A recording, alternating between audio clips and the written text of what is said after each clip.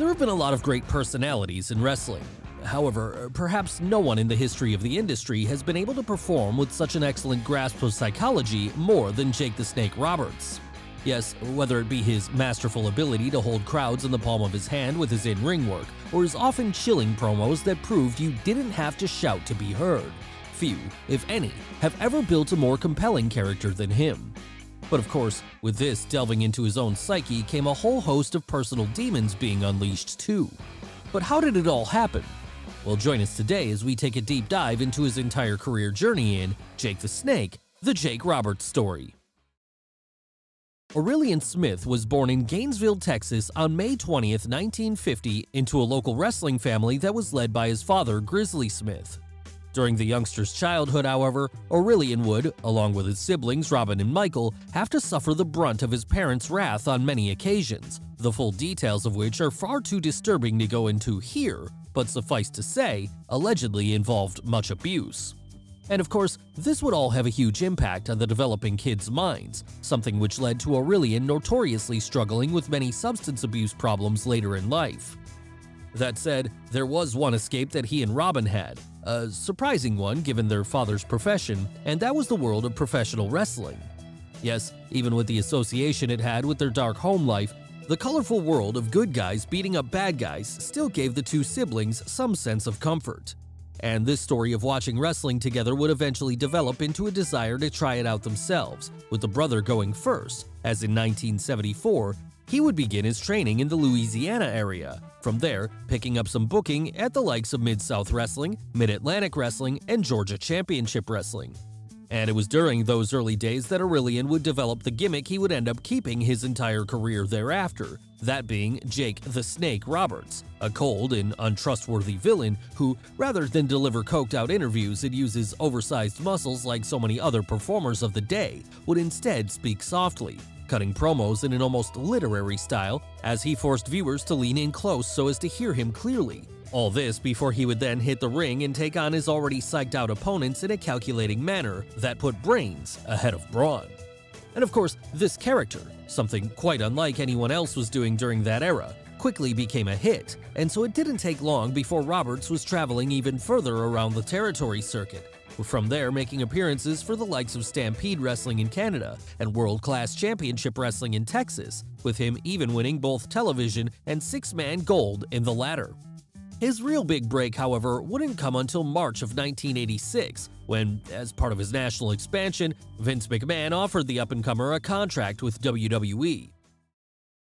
And so now, getting the opportunity to appear on a bigger stage than he could ever have dreamt of, Jake would make his debut at April 7th's WrestleMania 2, there defeating George Wells, and afterwards draping his fully grown python Damien over the top of him in a spot that would soon become a regular occurrence.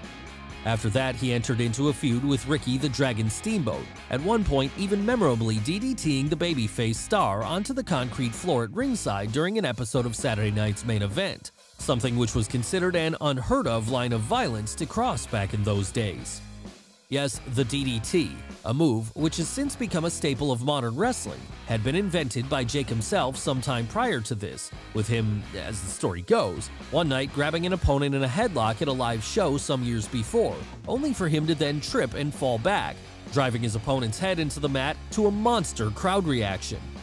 And recognizing this reaction, Jake would quickly develop a way to do the move safely, as it soon became his signature attack, something which got so over with fans that, at times, it threatened to turn him babyface, as you could hear the entire crowd call out for it whenever they knew it was coming. But of course, for as good a wrestler as the Texas native was in the ring, WWE were quick to realize that he was equally as good, if not better, on the mic. And so it wouldn't be long after this that he'd be given his own talk show segment on WWE TV named The Snake Pit, with this seeing him interview a number of wrestlers over the years, putting his promo skills to excellent use as he helped to build up a multitude of programs, whether they directly involved him or not. And it was on an episode of The Snake Pit later that year that Roberts would even get to interview Hulk Hogan, with this all ending in the Snake laying out the Hulkster with a DDT, a move that was supposed to get boos and help to build up sympathy for the babyface ahead of a planned feud between the two. By then, though, fans had taken to the dastardly heel so much that they instead cheered for him after he took out Hogan that night, and as a result of this, fearing he was going to be overshadowed during the match itself, the champ would backtrack and convince Vince McMahon to scrap the whole thing, as Jake instead started a beef with the Honky Tonk Man, where he could there formally switch to the side of the good guys without stealing Hulk's thunder. But while this feud was still a big deal for Roberts, sadly, it would end up being the one that saw Honky smash an ungimmicked guitar over his head during a later interview segment, with this leading to the new fan favorite starting to taking painkillers so as to deal with the subsequent injury, something which would soon spiral into full-blown addiction.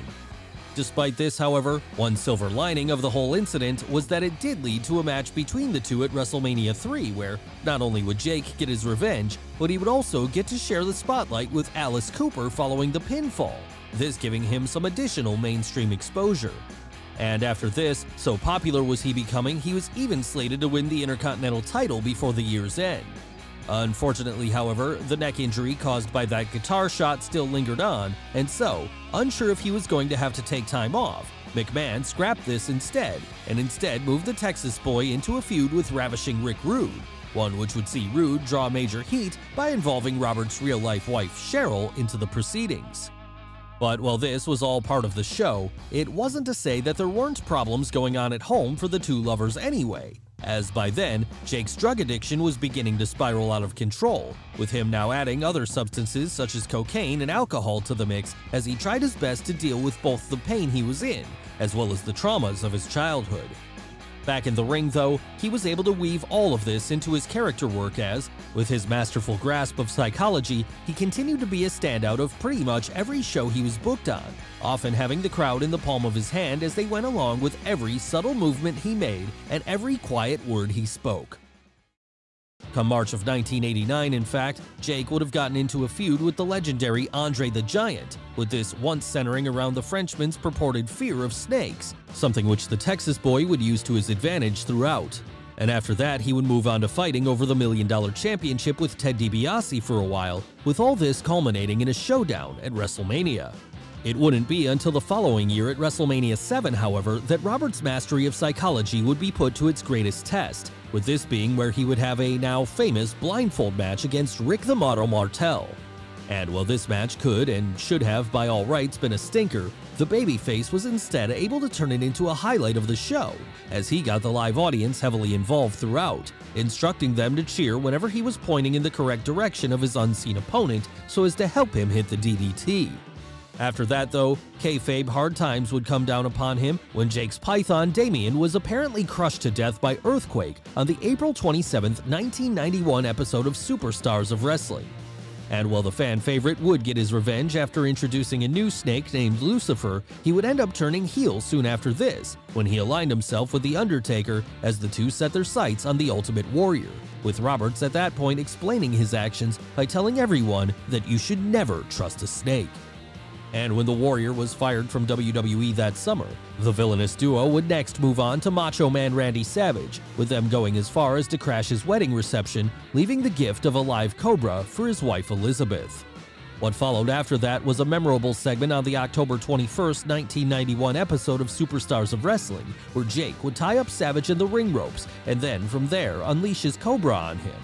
Of course, the snake had been de-venomed ahead of the stunt, but it hadn't been defanged. And so, when it bit into Randy's arm that night, it quickly became clear to both men in the ring that it didn't want to let go.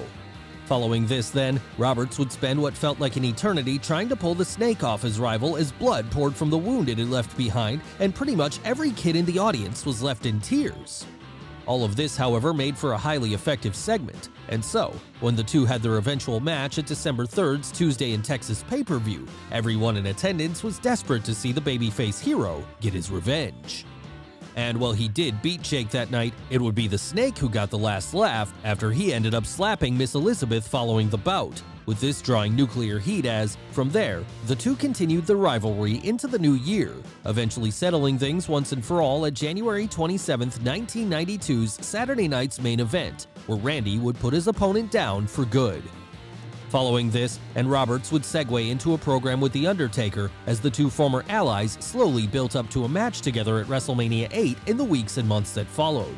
By the time that night would come, though, the Texas native had become thoroughly disenfranchised with the company, with this happening after he'd allegedly lobbied successfully to get a job on WWE's creative team, with Vince here apparently assuring him that he had the job, only for the boss to then later rescind this offer after Pat Patterson returned to the company following the aftermath of the Ring Boy scandal. Feeling disrespected then, Roberts would demand his release from his contract, something he would then be granted after becoming the second victim of The Undertaker's WrestleMania streak that April. In the years since, though, Jake has expressed regret over this decision, with him arguing that his state of mind had become so messed up at that point due to the cocktail of drugs and alcohol he was taking, he wasn't able to think clearly anymore. And of course, by then, this drug use had graduated to far more hardcore substances, such as crack cocaine, something which Jake had taken to smoking during his latter days in the WWE, and would continue to do for the foreseeable future. Of course, for most men then, this would have been time to get a wake-up call and check into rehab, but not for the Snake. No, he just moved over to World Championship Wrestling instead, where he would work alongside his estranged father, Grizzly Smith, for a time, with this powder keg of a situation only managing to strengthen his demons as his substance abuse issues got all the much worse. And as if that wasn't bad enough, by the time he'd signed a formal contract with the company later that year, his proposed salary of $3.5 million was slashed to just $200,000. This coming after new management had entered the company in the form of Bill Watts, someone who Roberts had legitimate heat with from back in his Mid-South days. But having already burned his bridges with Vince McMahon by then, the Texan was forced to take the offer anyway, as he from there established himself as a heel after allying with Cactus Jack and the Barbarian. And as a top heel, he would spend his initial months on the roster feuding with Sting, a feud that would ultimately culminate in a pretty awful coal miner's glove match at October 25, 1992's Halloween Havoc. Disappointed with this too then, Jake would leave the company soon thereafter, with him from there spending the next couple of years making a living by booking various indie dates as he showed up at the likes of Smoky Mountain Wrestling, New Japan Pro Wrestling, and Mexico's AAA. Of course, those years in the wilderness would also see the Texan reassess his life after he'd found God, with him from there becoming a born-again Christian as he tried his best to abstain from drugs and alcohol going forward. And news of his progress would eventually reach the hallways of WWE as it happened, with this being enough to get him a foot in the door once more in 1996, as he was brought back in as a babyface playing a similarly redeemed character who would preach the ways of the Bible while also bringing his new snake, Revelations, along for the ride. And perhaps the peak of this run came during that year's King of the Ring tournament, when the company began pushing the redemption story of Jake winning the whole thing as a way for him to finally quench his demons once and for all. Of course, any wrestling fan from the time, however, will know that this was the year Stone Cold Steve Austin would meet him in the finals on June 23rd, with the Rattlesnake beating the fan favorite that night and then turning his born-again gimmick back on him as he went up the entrance ramp afterwards to cut his now iconic Austin 316 promo. Even in loss, though, Jake had managed to prove to fans that something had changed within him, and from there, things appeared to be continuing in the right direction even more, as the Texan moved over to a feud with Jerry the King Lawler. Behind the scenes, however, his substance abuse issues would begin to resurface before long, with this relapse allegedly being brought on by his difficulty dealing with the fact that WWE, seeing his physical abilities were winding down, had wanted him to move away from the ring into a more permanent backstage role. And sadly, these issues would only get worse from there, with this ultimately leading to the company ending up releasing him from his contract once more in February of 1997. So now with both WCW and WCW's doors closed, Jake would spend the next couple of years making on and off appearances in Paul Heyman's Extreme Championship Wrestling, most notably teaming with Tommy Dreamer at 1998's November to Remember pay-per-view to take on Just Incredible and Jack Victory. For a man with as many vices as he had by then, however, perhaps in hindsight, the ECW locker room wasn't the best environment for Roberts to be placed in at that point. In fact, his drug issues would get so bad at this point that he would find himself becoming a primary character in the 1999 documentary Beyond the Mat, a documentary which would shine a light on his rapidly collapsing personal life as many fans got to see for the first time the full extent of just how far he'd fallen. Sadly, though, this was far from rock bottom for him as, from there, he would only spiral further, with him next making an appearance at the now infamous Heroes of Wrestling show in October of that year and embarrassing himself even further when he showed up to the arena highly intoxicated, from there cutting a slurring, incomprehensible promo before going out to the ring, clearly in no condition to perform, all while his opponents tried their best to have a tag match around him. So bad was he, in fact, that this match that night wasn't even supposed to be a tag one. It was supposed to be a singles bout. After seeing just how bad he was, though, the promoters quickly realized that they couldn't have him out there alone, and so were left with little other choice than to call an audible after he was already in the ring, with the other performers involved doing their best from there to get him out of the ring as much as possible. And following this incident, American bookings would largely dry up for the former WWE superstar, as he would instead have to resort to taking small indie bookings in the UK, where he would wrestle for the likes of All Star Wrestling and the World Association of Wrestling, allegedly under the conditions that the promoters would have an 8-ball of cocaine ready for him backstage whenever he arrived. Of course, he would periodically try to clean himself up again during these years, but this never managed to stick for long, as the traumas of his youth would always be right there waiting to send him spiraling once again, something which continued even after WWE had tried to help him in 2007 as part of the blanket offer they had put out to offer rehab to any prior employees. Ultimately, it wouldn't be until Diamond Dallas Page came back into his life in October 2012 that Jake would truly turn a corner as, from there, the former WCW champion would take Roberts into his Atlanta home and put him through a rigorous recovery program that involved therapy, long put-off surgery, and a strict regimen of DDP yoga. And what a miracle that turned out to be then, because finally, after decades of circling the drain of death, Jake was able to get his demons under control, as he was now able to abstain from drink and drugs entirely, something which, bar a few small relapses here and there in the years that have followed, he has managed to maintain to this day. Less than a year after he began this process, in fact, and he was already looking like a new man, with him even able to make a cameo return to the ring again at an indie show for First State Championship Wrestling. Of course, Jake was never going to be making a full-time return to a wrestling role at this point, but what this was representative of was how far he'd come and how much he'd been able to rebuild his life out of the rubble. And if you really want to see this transformation in full, you can actually watch the whole thing as it was filmed for the documentary The Resurrection of Jake the Snake, with this currently being available on a variety of streaming services worldwide. Still though, despite being able to return to the ring at an indie show and get his health back in check again, the Texan still felt like there was one more thing he had to achieve so as to solidify his transformation, and that was get back in with WWE, with him at that point publicly stating his desire to be an entrant in the 2014 Royal Rumble. Of course, with his past history and the company unsure if he would relapse again, Vince McMahon was hesitant to put him in the ring. What he did do, however, was arguably even better than that as, after making a cameo appearance at the January 6, 2014 episode of Raw, the announcement would be made that Roberts would be getting inducted into that year's WWE Hall of Fame class, with this induction coming a few months later at April 5th, the night before WrestleMania 30.